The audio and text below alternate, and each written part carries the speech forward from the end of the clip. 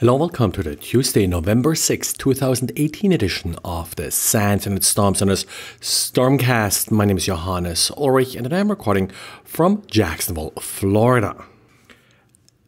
Apache today released an interesting advisory for Struts 2.3. The problem here is that this version of Struts uses an outdated version of the Commons file upload library.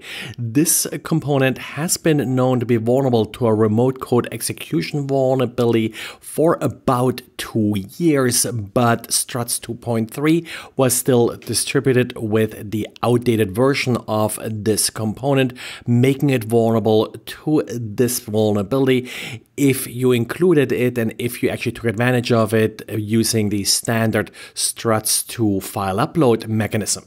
The vulnerable version is 1.3.2, the fixed version is 1.3.3. You just have to replace that particular jar file if you are still using the outdated version. And you can find links to advisories as well as to the updated version of Commons file upload in our diary. And unknown perpetrators used a number of high-profile and verified stolen Twitter accounts in order to steal a good number of bitcoins. Last time I checked, they had about 30 bitcoins stolen.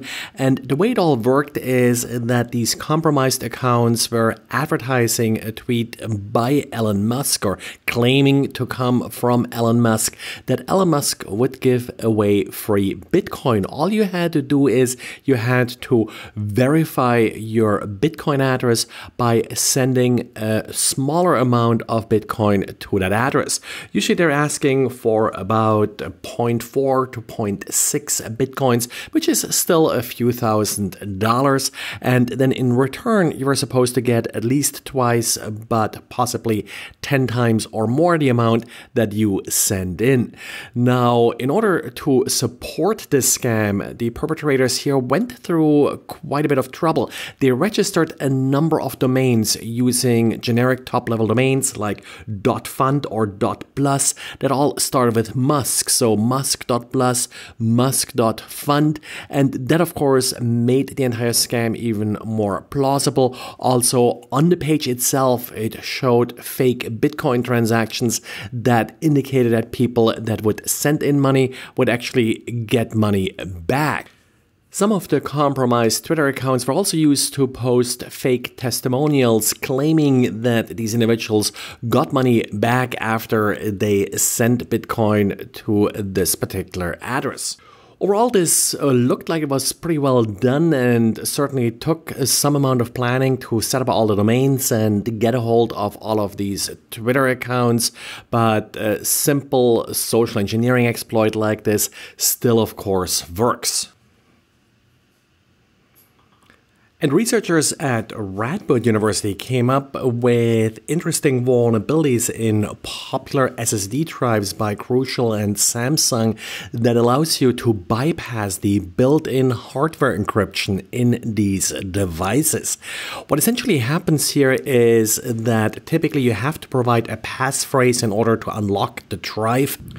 But after you change the firmware and essentially bypass the password validation function, you can access the drive without providing the correct passphrase. This reminds me very much of vulnerabilities in cheap encrypted USB drives that often relied on client software in order to unlock the drive, and all you really had to do is send the right signal to the USB drive and it would unlock itself for you. The only way to really protect passphrases well is to encrypt them using the user-provided passphrase, and maybe in addition to the user-provided passphrase, use things like built-in secrets that are not easily retrieved from the system. Samsung has released updates for its portable drives, but not for the built-in drives. For these built-in drives, you can still use software encryption, of course, to help you, but you have to be careful with Windows BitLocker. BitLocker does by default use hardware encryption if it's available, so it would rely on the flawed hardware encryption in the drive.